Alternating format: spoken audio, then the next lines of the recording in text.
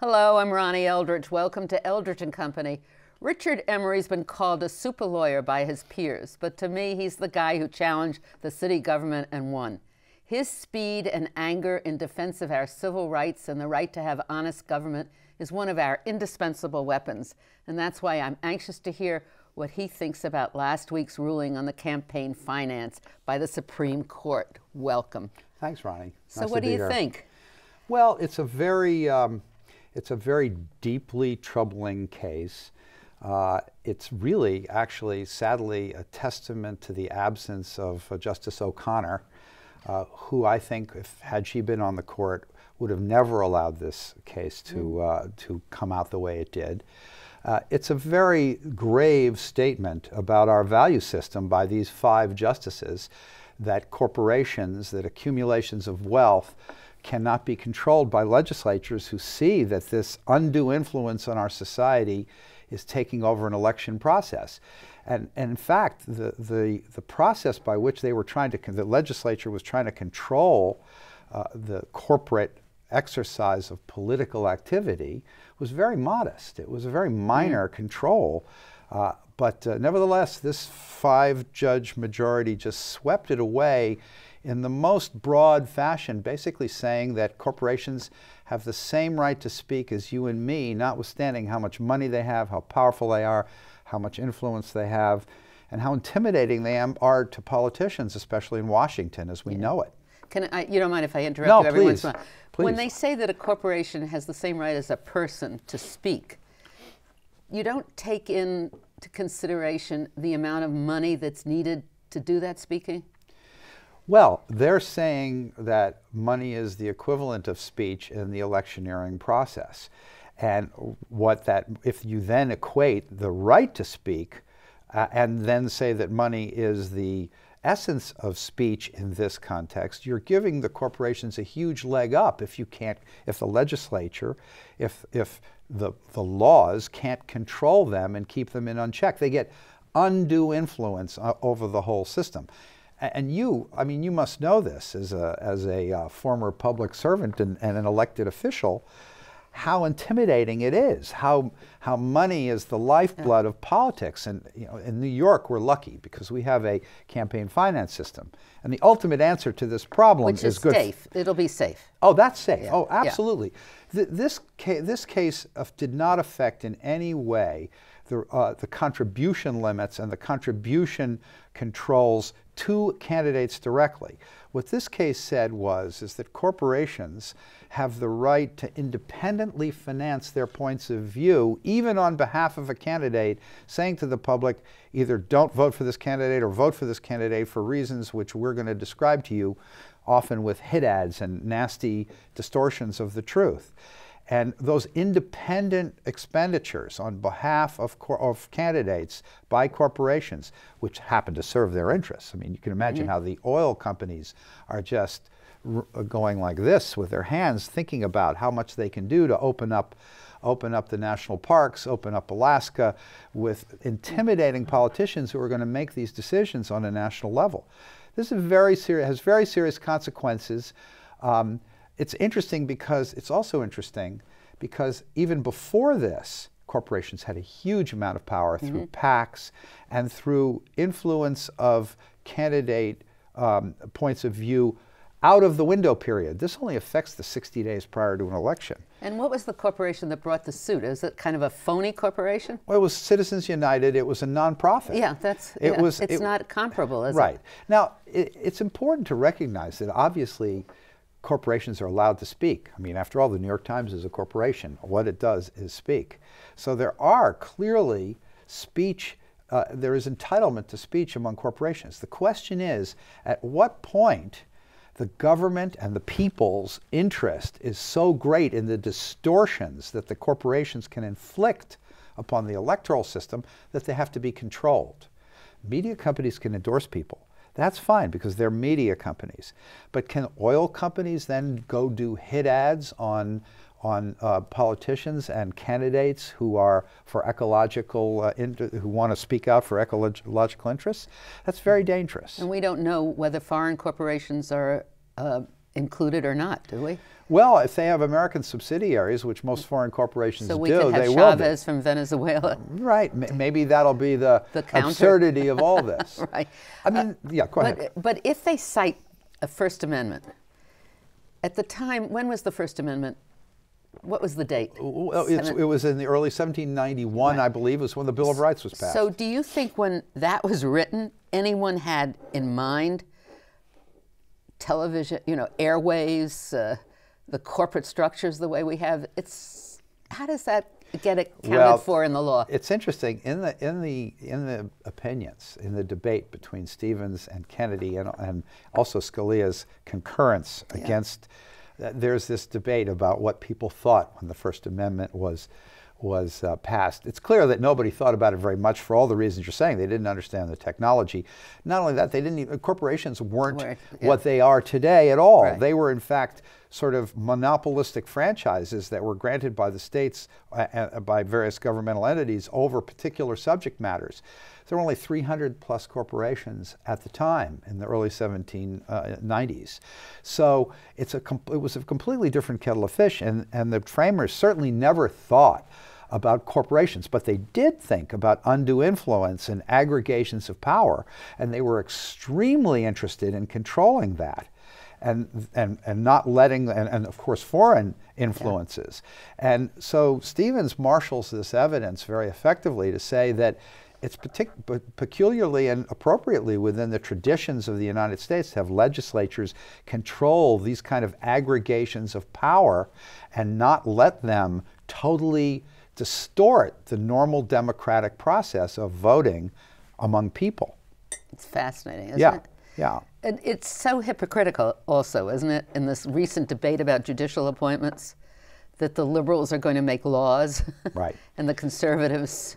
Right. There's a whole discussion in the opinions about, as you know, what your point is really that there were two important opinions that were overruled by this opinion, opinions which upheld the right of the government to control these sorts of expenditures, these independent expenditures by corporations. And they were thrown out. They were just swept aside with no respect for the holdings that one of them was 20 years old. So yes, it is remarkable how sweeping and how aggressive the five justices are who engage in this. Particularly Justice Roberts, who in his confirmation hearings was talking about the power of stare decisis and being an umpire only, when it's plain that he has an agenda for corporations. I mean, he worked his entire career for corporations that elevate them far above any other power center, in his view, in the system. The airwaves, I mean, this is something that has always bothered me. The airwaves are publicly owned, right? Organizations are licensed to operate on those airways. Why do we allow what goes on, the domino effect of them? I mean, I just don't understand that. A television station gets a license to operate on a bandwidth or whatever. Yeah, whatever. And then it then sells the time. So this is not, well, it's the first question we were talking about, whether the freedom is just restrictive to the speech or whether you have the freedom to buy it. I mean, why aren't we ever able to legislate that the airwaves would be free for political reasons? Well, because you're telling private companies how they have to use their speech. Now, it's not, but obviously you can do that in certain situations. But compelled speech is one of the most serious incursions in the First Amendment that we can think of. What do you mean by compelled? Well, when you force somebody to say something or finance words that they don't want, that they don't agree with. And what's interesting about this case, along the lines of what you're saying, is that corporations have stockholders. Many of those stockholders don't want to say what the corporations are saying, and they are, in so many words, being compelled to make these political statements with which they don't agree. Now, you could say they can sell their stock and leave, but it's not as simple as that. It seems to me that one of the solutions here, and one of the solutions that Chuck Schumer is now exploring and others are exploring, is creating new forms of corporate democracy where people who don't agree can start actions against their own company if they're speaking in ways that are not consistent with the stockholders' beliefs. There could be a requirement that a majority of shareholders agree with any message or endorse any message. There could be a number of ways that stockholders could control the corporate speech. I mean, this isn't as good as what we had before this opinion, but it may provide some kind of control. Also, you know, it's also important not to lose perspective on this, because corporations don't like to spend money on speech unless they have to. Right. So it may be that they don't want to offend their stockholders, they don't want to offend their customers, and a lot of them won't do it. But at the same time, just the threat of their lobbyists in Washington, going to a senator, going to a congressperson who has to get elected every 2 years and raise money for, and saying, we're going to run ads against you. Imagine how intimidating that is, because the congressman's going to know they have the means to do it, even if it's just a threat. Right. So, and the political timing of it, with all the questions about the Tea Parties and all those extreme groups who are really threatening the usual political practices, actually makes it seem more important. It does make it seem more important. It certainly gives them more power locally, don't you think, on local elections? Absolutely. Yeah. It gives them power across the board. And of course, the midterm elections, which are coming up in November, seem to be a very sensitive period. It may be, the predictions are that the Democrats are going to lose a lot of the majority that they have. We'll see if that's true or not. But certainly, it instills paranoia in a lot of candidates. And a lot of candidates are going to be currying favor with corporate interests in order to avoid the problem that might arise. Right. And it also with the economy the way it is, and all this populist sentiment that they label, with all the different spectrums or the different abilities. I mean, if you have one station, it also brings along, you know, it owns some of the cable channels and all of that. Couldn't the FCC, if it was really an activist group, restrict the purchase of television time on certain places, make it a local? I wonder if they could do that. There are things that the FCC could do, but in this environment, Ronnie, I think that it wouldn't have much effect because of the internet, because of cable on demand, because of shows on demand. Right. There's so much new media that is unregulated and even unregulatable. And it would be a bad thing, as we know. I mean, Hillary Clinton's new initiative is to have a free internet. I mean, not to allow China to censor in any way. That makes a lot of sense to me. I mean, it makes sense that the internet be as free and open as possible, as uncommercialized. It's going to be commercialized, but as uncommercialized as possible. And that instinct leads against government control of any of the airwaves. But, you know, in the traditional sense, the FCC used to have fairness rules. It doesn't. It's interesting to me. I keep wondering, I think that we're overstating most likely the impact of the ruling, hopefully. As you said, I think that it's not going to be a freewheeling thing that everybody's going to go out and take ads. No, in fact, it doesn't inhibit controls of campaign contributions. The old style of saying that you can only contribute X amount to a candidate stays in effect, because that has been upheld as the appearance of corruption, basically paying a politician off for a result, a quid pro quo, or at least the appearance of a quid pro quo. That regime stays in effect. This is only about corporate expenditures for independent electioneering, independent of the candidate, even though it may favor the candidate or may intimidate the candidate. But I do think that while it is being exaggerated in one sense, the effects of it are very severe in another, and that's what I was talking about, the intimidation factor. And also the fact that the court did this. Well, I think that's the most shocking very depressing. thing. Isn't that shocking? It's very depressing. They didn't have to. They didn't have to be as broad as they were. Right. They certainly showed their predisposition to supporting the corporations, and it was really a shocking statement of what we see in the future. And it's even more shocking in the following sense. Everything you're saying is absolutely correct.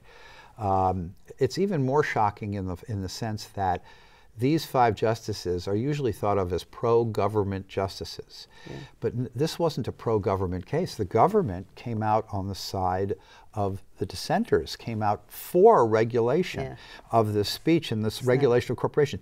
This was a departure to kind of a very, very neoconservative, not neoconservative, real classic conservative point of view, that is, government stays out of the political realm entirely, even when the forces are distorting the political realm, and even when the government's role is to preserve a fair fight. The problem here is that the court now is saying the government can't even keep a fair fight in terms of the electoral process. And that's frightening to me. It's frightening that if they're distorting the First Amendment, because the First Amendment is supposed to be what preserves democracy, what allows people to make decisions about how they're going to vote because they get all the information. And here they're letting it be used as a distortion of the free flow of information. Now, you're not only interested in what happens in the Supreme Court, but you're interested in the integrity of government, right? Yes. And we talked about corruption. Do you do cases, or do you participate in other states, or is it basically a New York State on the commission? We've been in New York. What is it called? The Commission on Public Integrity, and also the Judicial Commission. I'm on to discipline judges who don't act fairly, and both of these entities are an attempt to preserve for the public officials in operating in ethical ways. The Public Integrity Commission is invested with very limited laws because we're not even allowed to look at the legislature. You just make the decisions on the rules they give you. I mean, that's right. Yeah. And we do something with lobbyists on the lobbying side, and we do the executive officials and the government officials of the state and localities. But the legislature itself is essentially unpoliced. They have a nominal legislative ethics commission which does nothing. And yet, because our scandals in this state seem to be centered on the legislature lately, we seem to get the blame because nobody understands we don't have jurisdiction over the legislature. So can you think in your great imaginative mind how we could bring a class action suit against the legislature? Well, it can't be done because of the separation of powers, and it would be not you, but I meant citizens. Well, I think, I mean, the citizens have to use the democratic processes, and the key thing here, it seems to me, is for there to be participation in government, for people to really vote. It's our fault. Yeah, no, it's our fault. It's people's fault. You can always point in the other direction, but it really, in the end, it's the fact that nobody mobilizes and votes these people out. Right. And nobody votes. I mean, they have 3,000, 5,000 people vote them in. Right. Right. That's what the sadness of this thing is. Well, you know, the system is to some extent designed for incumbency, to protect incumbency. The whole redistricting process, which we've fought, which we've done a lot of litigation on. Do we know what's going to happen with that? We don't know yet. Yeah. We don't know yet. And who's working on that? It's just the leaders of the legislature so and the far, governor? So far, right. But more importantly, I mean, the notion that we have an election on a work day is crazy. Every other country in the world has it on a Saturday or a Sunday or a day that's not a work day. I mean, people would participate at a much higher level. The notion that we have barriers to registration is crazy. I mean, we're really intentionally, for the sake of incumbents who pass these laws, discouraging participation at every level. And that's shocking, and that's distorting too. It's not a First Amendment distortion, but it's an inhibition on the right to vote, which is a First Amendment problem. And all kinds of abuses that go on constantly, as you I mean, it's just, do you think that a person should have the right to go on forever in the legislature? I think term limits are the wrong answer. I think when you do a great job for me as my representative on the Upper West Side, I want you to stay as long as you're still functioning well, and you shouldn't be term limited out. You're a presumptively qualified candidate. Why should my right to vote be circumscribed by disqualifying you? The answer is participation. Now, it seems that things are so extreme and we've lost all sense of participation that term limits look very appealing as a simple fix to get everybody out and just say throw the bums out. But it's really wrong for my liberty as a voter to be blocked by term limits. I can't vote for you when you want to run and I want to vote for you. It's such a shame because New York has the campaign finance, so it can't be just money that's keeping other people from coming to run. But if you didn't have term limits, you would have people there for 20 some odd years and everything else. Seems to me if you stay in an office like that for more than 20 years, you've been worn down by the system and you're not going to be as effective. I mean, Right, but that ultimately that's about people knowing who they're voting for and being involved. And that comes back again to voting. The New York City, the New York City campaign finance system is really a model. It's really quite terrific. It's very generous. It's very generous. 5 and 6 to 1, depending on the circumstances. That a small contribution nets a very large amount of money to spend. And when you think about it, campaign finance reform is the answer to much of these problems. It's not the answer to all of the problems, but it's the answer to much of the problems. And statewide, it would be very important, and nationally, it would be even more important. And the problem is that people talk about spending the money. If there's anything that's worth spending the money on, it's finding good people who are then given the means to run for election, because they will figure out ways to save the money in the long run. It's such a small amount of money for such a big bang for your buck that it's really short-sighted for people to be against it. And the only people who are really against it and effective are the incumbents who want to stay in office. I'm thinking that it's also become you hand it down to your kids or to your sister or your brother or your cousins because nobody's paying attention. But then you think, I mean, the Adams, there was a couple of Adams that ran. Did we always have this family kind of thing, do you think, in history? I think there is a kind of hand-me-down. There, look, it's all a function of the age of kings, right? I mean, there should probably be a presumption against people who are family members to leaders, but it's just the opposite. There's somehow this visceral reaction that these people are genetically more qualified than others. But there's a lot of upheaval in the system too. I mean, the notion that a Democrat couldn't win in Massachusetts is astounding, even as bad a candidate as Coakley was. But I think there have only been 4 women, including Coakley, elected statewide for Massachusetts. I read that. That is remarkable. It is remarkable. But so we haven't cleared all the barriers all around either. No, of course not. And I was very surprised that she didn't win, and that Brown could come from nowhere. But it just shows, it really does show that in times of turbulence, which we seem to be in the middle of, people can emerge, not necessarily the ones that I want or you want, but people can distinguish themselves. And if they have high aspirations, they can go out there and get the attention they need. And they have a little style and he had a lot of energy and style with his truck and everything else, and he was very appealing, I guess. That's a very bad...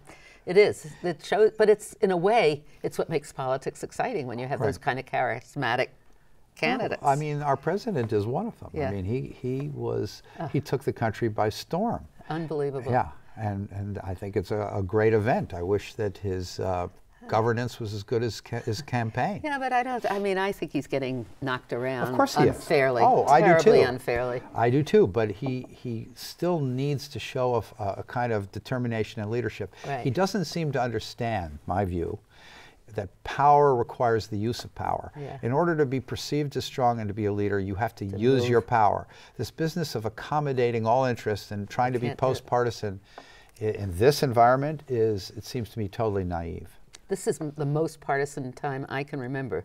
Me too. Do you think it was as bad when FDR was first there and he tried to pack the court? No, I don't think it was even close. Yeah. I don't think the kind of personal and attacks, and also there just wasn't as much information. People weren't bombarded with all kinds of false and distorted views. I mean, and that's the other thing. Let's go back to television. Could we ban political talk on cable? Here you've got, people, even on my side, I can't listen to them anymore. Right. It's too much, and because they have to fill the time, it goes into all kinds of crazy things that they're talking about. Yeah, I mean, it's a sad truth that the First Amendment, as good and as important it is, I mean, it is the American religion, after all. Yeah. We believe, strangely, that if we have more information, our government is going to be better. Now, there's a logic to that, but nobody's proven that there are better governments that come out of more information. I think it's probably correct. Yeah. But it's an intuitive notion, and that intuitive notion seems to be our religion. The logical outgrowth of that is Glenn Beck and all the crazies that are on Fox and all the nonsense that we hear from every direction, and the blogging and the unlimited amounts of information that people seize on and actually believe that is pure nonsense. Right. I keep thinking in this whole thing with corporations, with that threat that corporations are going to take out, are going to advertise unfairly, of during the communist fear era, when we had blacklisting, and when some corporations wouldn't allow the television stations to have people who were on the list on their shows, and then the boycotts that went against the products that did. It's that, you think that we'll find a reasonable, I think we will, don't you, equilibrium? Well, I mean, corporations have enormous power in our society. The last thing they need is more. And this last week, they got a lot more. What they did in the 50s, obviously, was cooperate with a terribly intimidating period when there was a kind of doctrinaire view of what people in power had to be. Namely, they couldn't express themselves. They had to be. They couldn't say anything that was humanistic, let alone socialistic. So we lost a lot of freedom during that period. But I think we learned from that. I think that the process now is kind of bedlam. It's like anything goes, and the problem with that is that when they have all the money and they can influence and intimidate people to vote in ways that provide them with the economic structure that they need to be rapacious, if you will, that's the end result. Yeah. Now, I think that'll balance out. I think there are controls that we can, and I think controls on corporate democracy are going to be one of the things that flow from this. Well, we've come to the end. Sure. Thanks, Richard. Thank you, and Ronnie. Hopefully you'll come back and we'll talk some more about Anytime. things that are going. Thanks very much. Nice to